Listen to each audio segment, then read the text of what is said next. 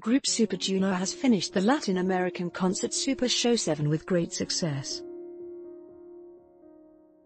According to agency SM Entertainment, Super Junior met with 35,000 fans in Buenos Aires, Argentina, Santiago, Chile and Mexico City on April 20th to the 27th.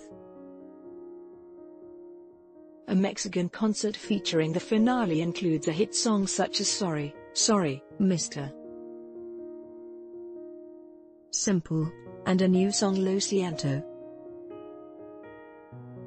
Super Junior was featured on famous talk show Monse and Joe, and Tonight Show.